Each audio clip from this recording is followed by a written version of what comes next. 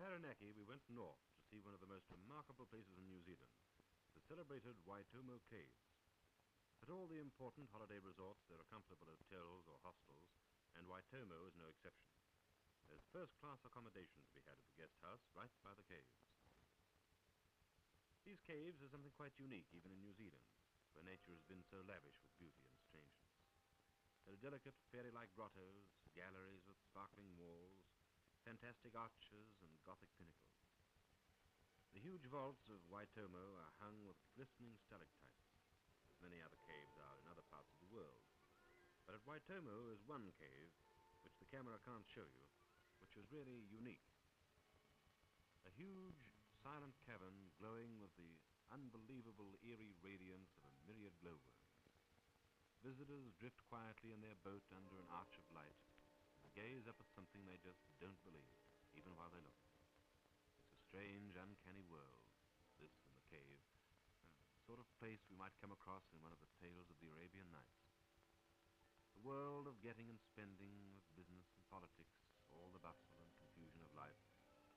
It all seems very remote in this eerie, underground kingdom, away from the blue sky and broad sunlight.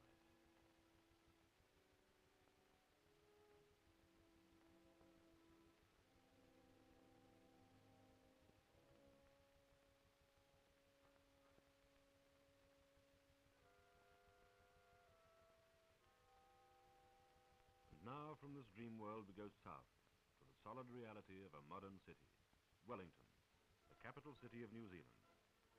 It stands at the southernmost end of the North Island, on a great sweep of harbour surrounded by hills. This is the nerve centre of New Zealand's life, the place where laws are enacted and government is administered. Apart from being the seat of government, Wellington is also a great commercial and industrial centre.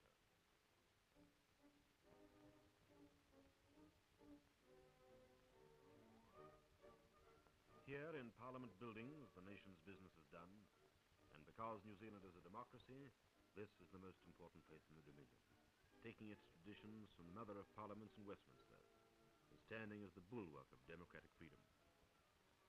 In the open ground in front of Parliament buildings stands the Cenotaph. In the foreground is the statue of Richard John Seddon, the great liberal statesman of half a century ago. Wellington has grown rapidly during the past few decades and has attained to a full metropolitan dignity, with many modern buildings, including some of the finest hotels in Australasia.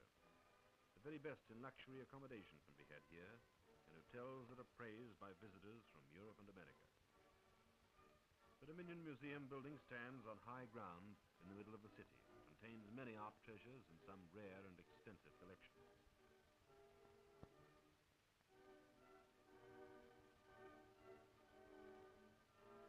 This huge block of flats is evidence of the progressive building policy followed by the government housing department in recent years. We're standing on one of the hills that enfold Wellington. There are magnificent views all along these hills. This city is still growing, thrusting out into the Hutt Valley to the east, developing new industries, putting up new buildings. Its deepwater harbour is one of the finest assets any city could hope to possess.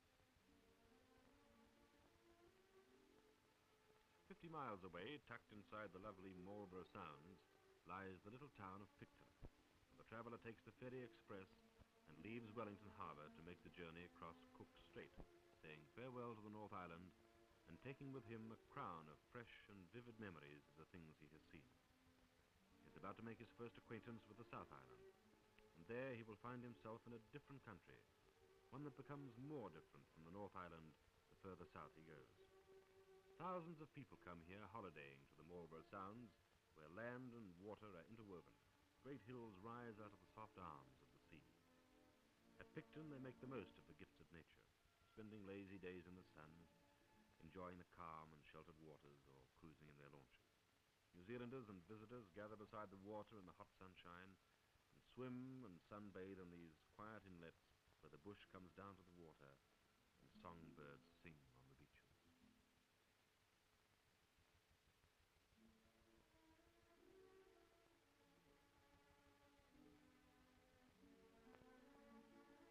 From Picton we go to Nelson, one of the most attractive towns in the Dominion, which stands at the apex of the great V-shaped gulf known as Tasman Bay.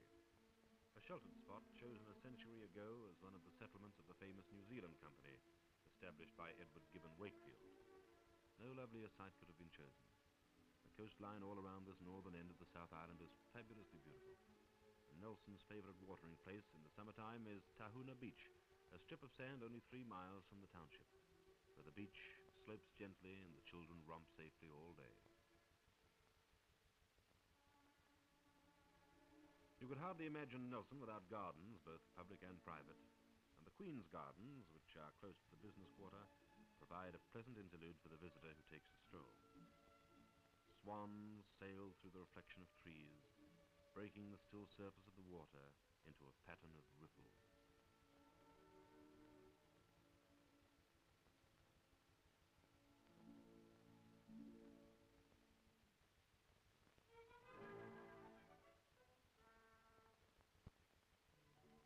Nelson people are proud of their colleges. Here we see the boys' school. Nelson College is one of the best known in the Dominion. It's turned out some good men, too. Rutherford House. We live in the age of atom now, for better or for worse, and this Nelson old boy has a good claim to be called the father of the atomic age. Very proud of Lord Rutherford, and they've named one of their schoolhouses after him. His career in the strange and new world of modern physics was as spectacular as that of any scientist of his time, and this portrait hangs in the college as an inspiration to later generations of Nelson lads. There are many fine old buildings in the Nelson district, built in days when the English tradition was fresh in the minds of the colonists. Days that were less strenuous than these, when they took time to lay the foundations of New Zealand well and truly. Libraries, churches, public buildings, dwelling houses, and these helped to provide a solid background for the life of today. These old colonial houses are as sound as a bell. They have a particular charm about them which is enhanced by the beauty of their setting. Trees and gardens that have grown round them with the passing of the years. Plants and trees of all kinds thrive in the mild Nelson climate. Day is a riot of colour and evening is full of scents drifting on the gentle air, with the magnolia bloom, queen of the night, presiding over the parliament of flowers. There are many retired people here, for nature is kind and the sun warms the cockles of the heart. The Nelson district is the California of New Zealand. In every valley the sun draws the season on, pouring down vital warmth, building up life and energy in the soil and in all living things.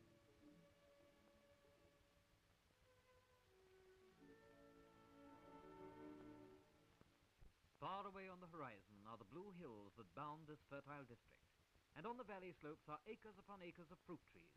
Apples, peaches, nectarines, pears. At one time, gold was the lure that drew men to this coast, but now it's a different sort of gold they look for in Nelson. The gold of the sun which ripens their fruit, their tobacco, their hops. Nelson has a nearly perfect climate, with more hours of sunshine than any other place in New Zealand. Even in winter, the average is 5.5 hours of sunshine daily. Peaches with the blooms still fresh upon them are picked and put into boxes. I don't know how the growers can bear to part with them, but I suppose they get used to sending these wonderful-looking things away.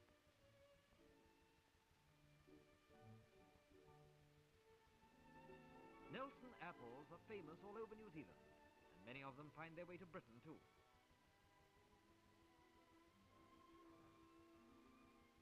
If there are apples around, you can be sure that boys aren't far away. I hope they came by them honestly.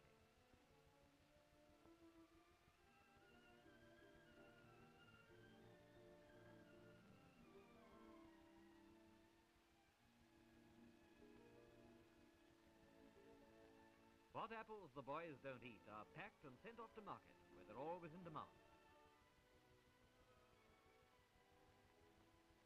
Long blue summer days, pale golden beaches, and the sparkle and glint of waves. Happy days of peace and forgetfulness, when life becomes a dream and time slips through the fingers like sand. These are days to remember in the drabness of winter, when the wind sighs over the hills and life becomes a burden.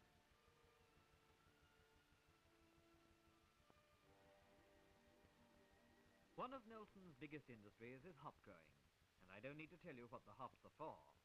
Hop vines were originally brought to New Zealand from Kent, but nowadays quite a lot of English beer is brewed with hops imported from New Zealand. They look so attractive it seems a shame to pull them down. But down they must come, to be picked over by the girls and put in bins. Hop picking is a seasonal occupation, and workers from other parts of the country flock to Nelson in the summertime. Quite a few of the girls are university students. Hop picking in the sunshine makes a very pleasant holiday and earns some extra money. Well, here's to the girls who made it possible. I don't mind if I do.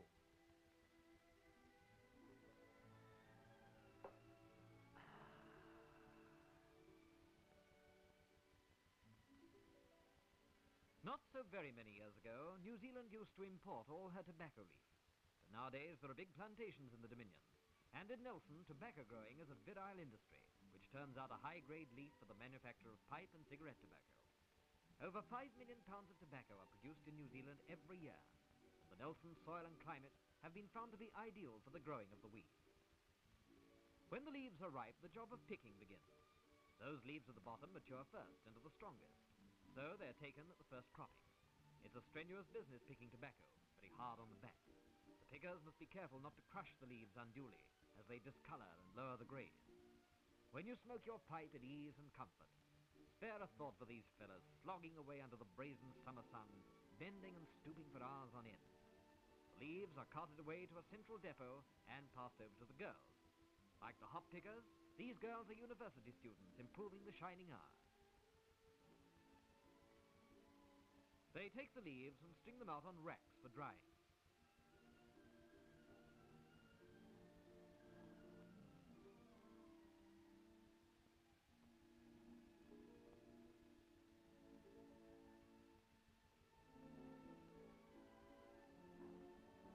This kind of thing looks fairly simple, but it requires a good deal of dexterity if you're to make any sort of pace. This tobacco growing is a tricky business. Everything has to be done at just the right moment, and that takes good judgment and close watching. Next, the leaves are put in the big kiln and taken a stage further on their journey to the tobacconist's counter. When they come out of this hot shop, they've begun to look like the tobacco leaves in the advertisements. Golden brown leaves carrying with them the promise of peace and contentment. Cool, fragrant smoke curling up from the pipe bowl, feet on the mantelpiece, and worries forgotten.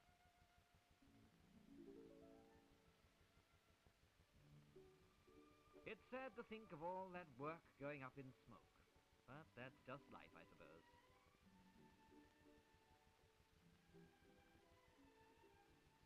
There are many spectacular gorges in the mountain country, and one of the most remarkable of them is the Buller Gorge. From Nelson, the road runs for 64 miles along the banks of a great river, beside bush-clad mountains that tower above the highway. The Buller River, by the way, is named after the famous naturalist, whose book on the birds of New Zealand is highly prized by collectors today. It's a long trip through the gorge, so the traveller stops to have a cup of tea out of the thermos, or perhaps something a little stronger. And so let his eye take in the scale of this great river valley. At one point on the journey, the road has been hewn out of solid rock, which overhangs the full width of the highway. It's known as Hawk's Crag, this place. A great feat of road making and an indication of the sort of country we're passing through. Through the gorge we went, heading for the west coast, where the wild Tasman beats against a rocky shore. There's hardly a day in the year when a big swell isn't rolling in, bursting on the long beaches, crashing on the rocks and headlands. The day we saw it, it was reasonably calm, but even then there were combers tumbling to shore. One of the first things that struck us was the variety of strange formations. Nature seems to have been in an experimental mood the day she turned the west coast out of her mold. The oddest of all are the pancake rocks, as they're called. There they are, great heaps of them. All we lack now is some maple syrup.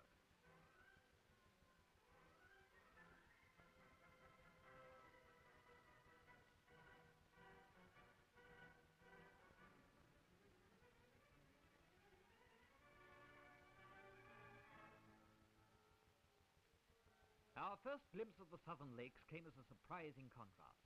Lake Maparika lay there in a crystal dream, dreaming of mountains. Far in the distance and mirrored in the blue serenity is the famous Franz Josef Glacier. A glacier is a river of ice in slow motion. The great valleys of the South Island were carved out in remote ages by glaciers moving down to the sea, and here the process still goes on. The Franz Josef is one of the most remarkable glaciers in the world. From a height of 8,000 feet, it descends in the comparatively short distance of 8.5 miles to an altitude of only 700 feet, and its lower portion lies buried in some of the most luxuriant subtropical vegetation to be seen anywhere in the world. It's been compared to a huge flaming jewel in the mountainside, and when you see it, lit with blue and green and mauve and purple light in every rift, a radiance that is as soft and clear as flame itself, when you see the ethereal glow in its caves and hollows, you'll not feel inclined to disagree with that comparison. The Franz Josef drops so steeply that the whole of its trunk is broken with yawning crevasses and enormous ice falls and giant pinnacles. Within its caverns we see the architecture of this planet at its loveliest. The Franz Josef Glacier, a thing of strange and lovely beauty.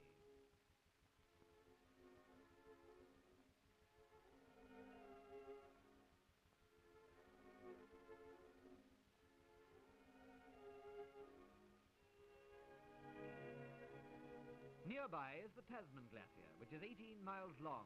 Plenty of room on this for walking and climbing. When you climb to the top of a ridge and look out over the huge panorama of ice and snow, you begin to feel something of the vast scale of this landscape, with its great broken masses and its gigantic rubble of rock and ice. When you're tired of battling with mountains, perhaps you'll descend and make your way to Lake Matheson and let your eyes rest on the peaceful reflections of the giants against whom you've been pitting your strength. Mirrored here on the surface of one of New Zealand's loveliest stretches of water, these mountains look gentle and serene. It's hard to imagine the great winds roaring across the ridges, the snowstorms streaming from the topmost peaks. In the distance, the Fox Glacier descends to 670 feet above sea level, the lowest of any glacier in the world outside the polar regions. Here again, the great ice flow moves through an almost tropical richness of color and growth in a valley filled with birds.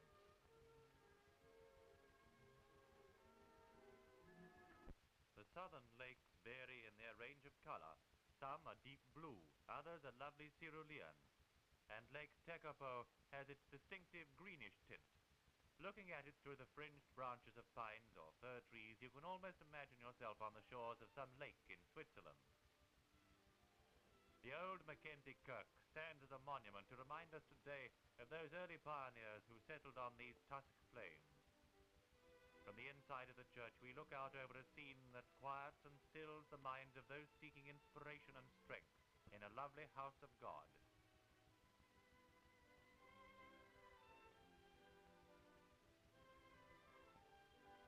Mount Cook, which the Maoris name Aorangi, the clouds pierce up, towers over 12,000 feet above sea level, the highest and most celebrated peak in New Zealand.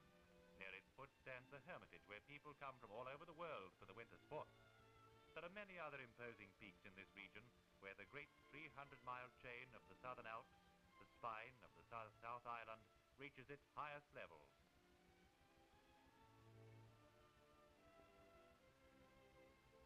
The Hermitage is a fine, comfortable place to have a complete rest. But of course, skiing is the main thing. If you don't want to relax, if you feel really tough and energetic, then you take the bus up to the skiing ground. Even if you don't want to go skiing, if you'd rather stand by and watch the other fella take a spill, it's still worth going, just for the sake of getting up high and living for a few hours on the roof of the world, with a background of huge snow mountains and glaciers wherever you look, and a feeling of peace in your heart, the sort of peace you only dream about back there in town, with people milling around you and last month's bills not paid. You'll find yourself in the biggest room in the world, with no doors and no windows and no cooking smells.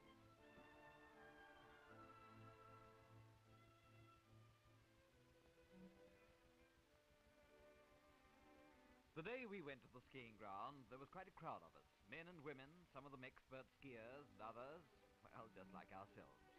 We made our headquarters for the day at the Ball Hut, and lost no time getting out to the big slopes. In that crisp mountain air, you don't feel cold, you just feel fit, and about 10 years younger. You're going to be tired before the day is out, and it's going to be good to have a hot bath and a drink, then dinner back at the Hermitage, and later to sleep like a log until morning breaks over the mountain peaks. But just now you feel as if you could walk for miles and climb anything. Everything is so white, a world of blinding light, When you move, you feel it's a sacrilege to put your footprints on the immaculate purity, an immensity of whiteness, except for our long shadows falling on the snow and making caricatures of us. Great walls of whiteness rise around us. It's a stiff climb up, some of these snow slopes, but by the time you've got to the top, your lungs are full of mountain air. There's no thought now in their minds of anything but the thrills to come, the long, sweeping curve downward like the wind, the winding flight down the great snow track, the excitement of speed and rhythm. Somewhere far beyond these gleaming reaches of snow lies the world. There's work to be done, lawns to be cut, gardens to be dug, stocks to be darned. But the world and all its worries are forgotten for the moment. Let's watch the fun.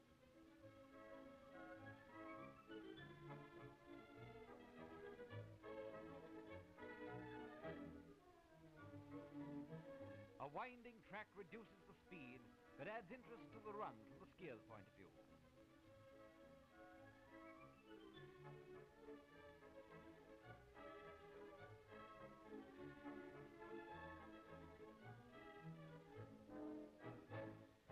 Always in the background, white mountain walls shine on the brink of heaven. Here is the great Tasman Glacier looming above us, making us feel like ants.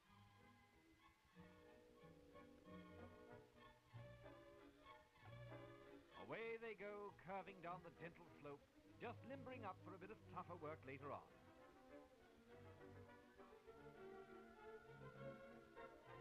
I don't suppose there's a skiing film ever been made without this being done. Sorry, but we just couldn't resist it. It's much more tricky to do than you'd imagine. Makes the cameraman feel like a croquet ball.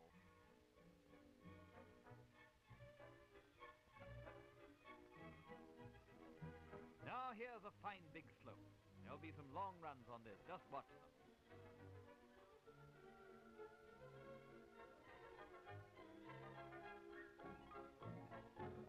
There they go, plunging down a breakneck speed. But fortunately, there's no need for any neck breaking.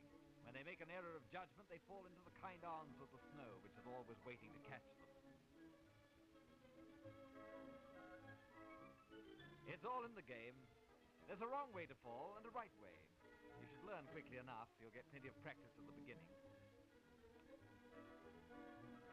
It must be the most exciting thing in the world to send yourself hurtling down a slope like this, with the wind rushing past like a gale, and all that whiteness beckoning below you. I wish I'd got that far, but I haven't got past lesson 1, how to stand up without falling flat on my face.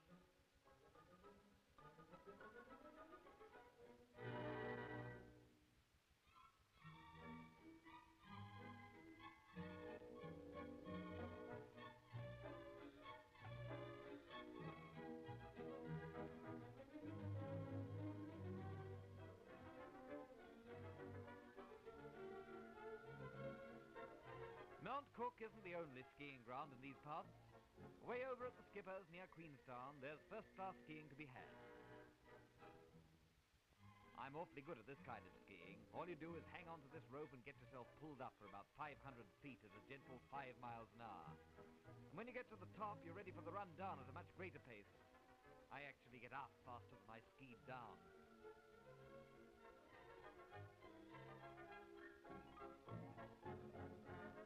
Queenstown, on the shores of Lake Wakatipu, is one of the loveliest and most peaceful spots in the country and a favorite health resort. In the background are the Remarkables, a long, jagged range of mountains rising up several thousand feet. The little township nestles under the hills, with lake water lapping peacefully at its front door. Wakatipu is one of the biggest lakes in New Zealand. It's 50 miles long and covers an area of 114 square miles, something like 1,400 feet deep. The intense blue of the water is due to its depth and clearness. In late summer, the rowan berries make a brave show in Queenstown, great clusters of them glowing redly against the blue of halcyon skies.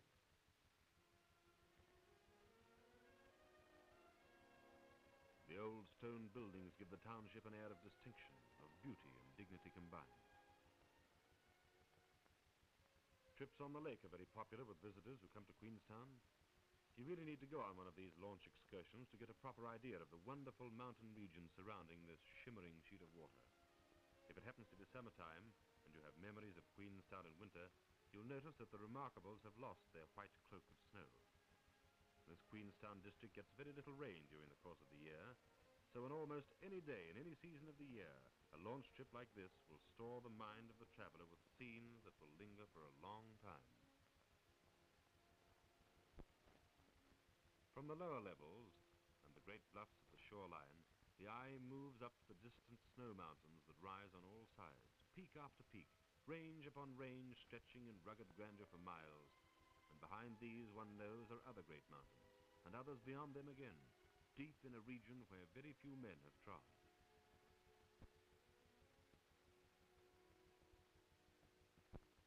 Away up the lake there are sheep stations, lonely places whose only links with the world are the steamer and the radio. The steamer does the long trip on Mokatipu. There are well-organized travel services throughout the holiday grounds of New Zealand for day trips as well as longer journeys. Wherever you go in Lakeland, beauty and wonder walk side by side. There are mountains and valleys, rivers that tumble gaily over their rocky beds, and forest glades that lift a beckoning finger to the passer-by. In New Zealand, the picnic is an institution. There are plenty of quiet corners in the lake region where a day can be spent idling on the grass or strolling through bush pathways. Boiling the billy is a ritual procedure that simply can't be omitted from any picnic outing. To tell you the truth, the cup of tea is something you'll soon get used to in any part of New Zealand. At any hour of the day at all, you'll find yourself involved in some little gathering where tea drinking is the chief business. There are long days in the sun, and there are other days where the great mists roll up over the mountains and give a new sort of splendor to the scene. And nights to be remembered long afterwards, through the mist of the years, nights of burning stars and moon-flecked waters.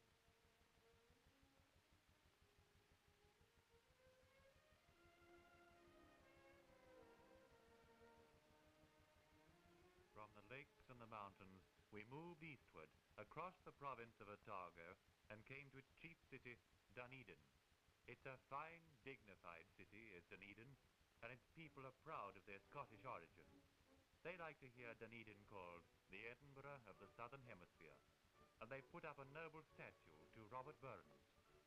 Dunedin has many stately buildings, and like most New Zealand towns and cities, it has plenty of space between the pavements, and the streets are set off with trees to relieve the severity of stone and concrete. There are some very fine libraries in this city. The old Scottish tradition of learning has been carried on.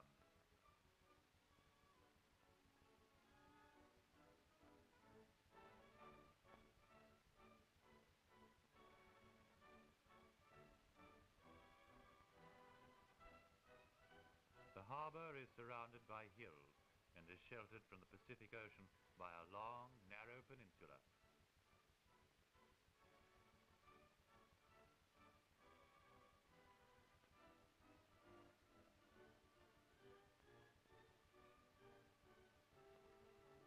The foresight of the early Scottish settlers in setting aside both lands and money for educational and religious purposes enabled the Otago University to get an early impetus which it has never lost. Dunedin people are especially proud of First Church, which stands in the heart of the city and is a monument to the strength of spirit of its Presbyterian founders. This massive building with its great spire soaring skyward is said to be the finest example of Gothic architecture in the Southern Hemisphere.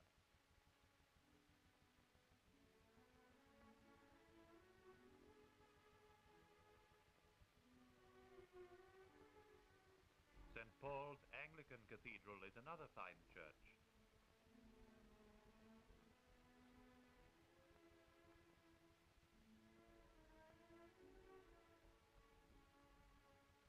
Here we see a most curious building.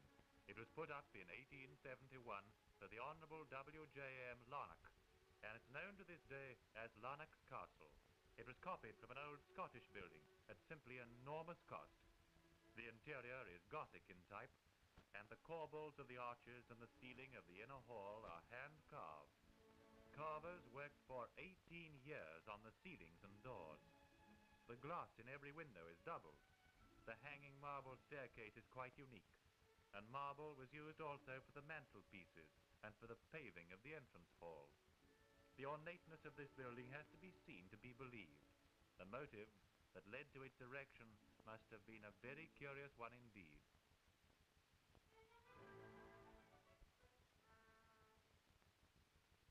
From the battlemented tower, a remarkable view of anything up to 100 miles can be obtained on a clear day. Goodbye, Dunedin, we're leaving you, and taking the road to the west again. But this time, it's the southwest, where the great fjords lie. That great region of lakes and mountains and rocky paths and sounds, where the sea stretches its long fingers, probing into the land. From the northern end of Lake Piano, the Milford Track begins that 32-mile route to Milford Sound that's been called the finest walk in the world. Well, that's a tall claim to make, but nobody who's done this 3-day trip through valley and bush has been heard to challenge it. Huge mountain ranges leap towards the sky. In the depths of the valleys lie rivers and pools of water that mirror the emerald lights, and great rocky ridges stretch on all sides of us, gaunt ribs of rock that form the skeleton of this gigantic landscape.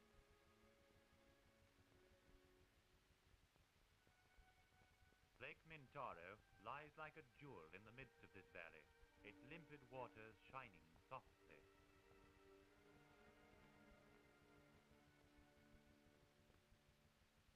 Our path lies always in the shadow of the great peaks, the dreaming stillness of a lake or pool, or the lacy shawl of a waterfall. There are streams to be crossed, detours to be made through a leafy wilderness, without a single snake or harmful animal or insect. And our eyes keep turning to those sentinels that stand and watch us as we thrust our way below them, encroaching on their solitude.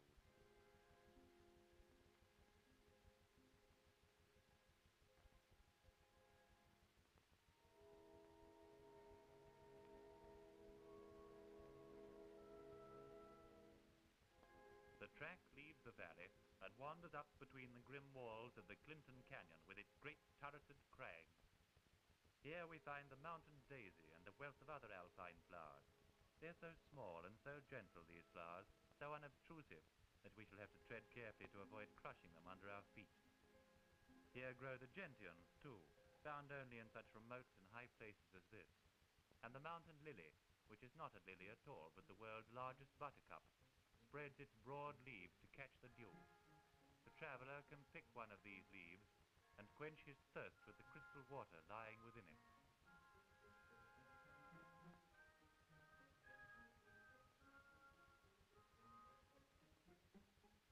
On the heights of McKinnon Pass, 3,400 feet up, you climb to the top of some ridge in this lonely kingdom of the snow god.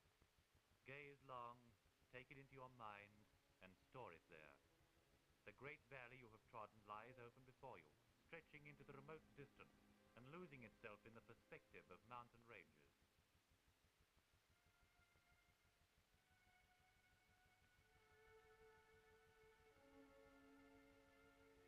Two-thirds of the way along the track to Milford, the traveler comes upon the Sutherland Falls, tumbling nearly 2,000 feet to the valley floor, one of the highest waterfalls in the world, and one of the loveliest.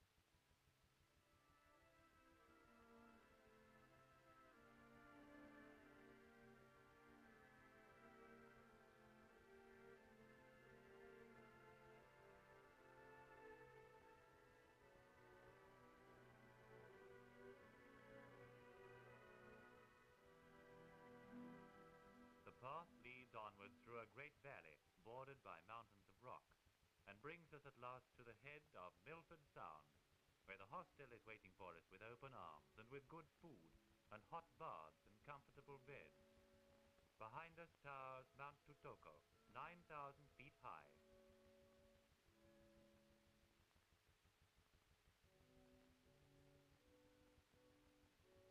From the moment we arrived on the shores of Milford Sound, we felt a sense of unreality.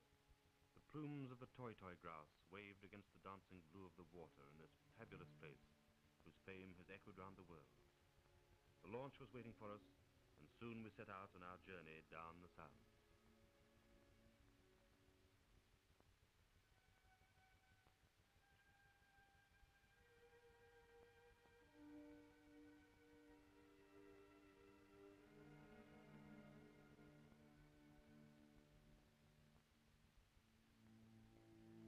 Not far from the shore, we came in full view of the Bowen Falls.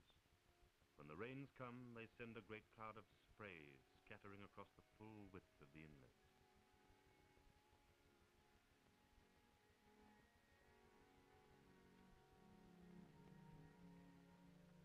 Away down at the entrance to the Sound, a mist materialized and lay across the water, obscuring the narrow gateway to the sea.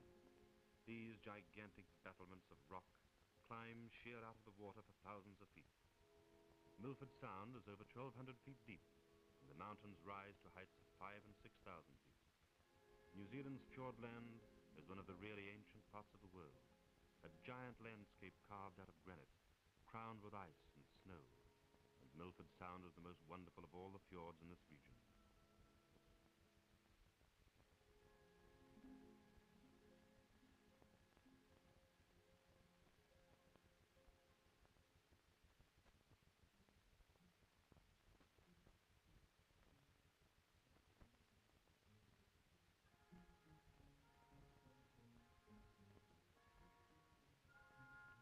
When these giant grampus ranged alongside and gave us escort, we felt like Ulysses and his comrades sailing the blue Aegean, with dolphins attending the bows of their ship.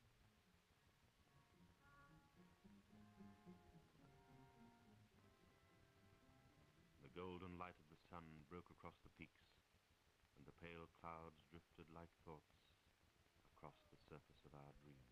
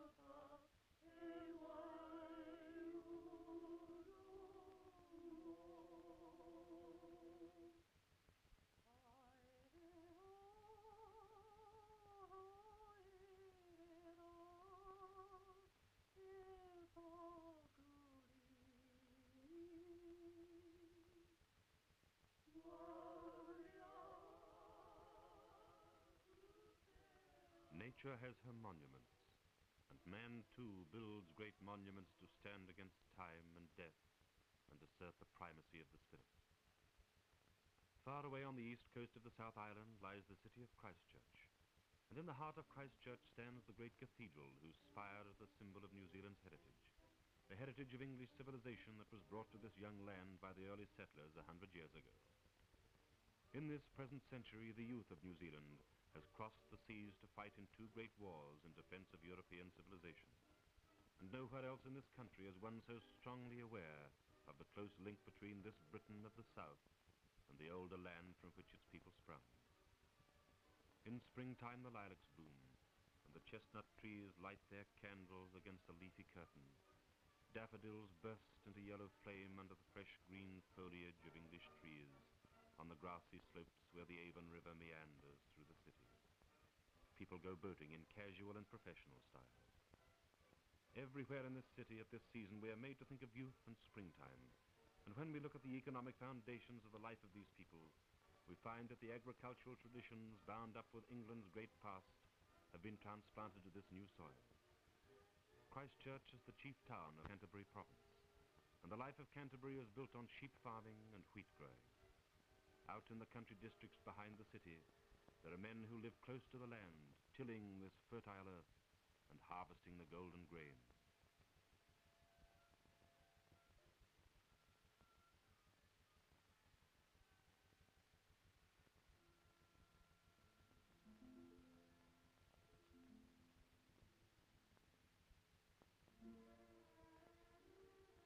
But men cannot live by bread alone.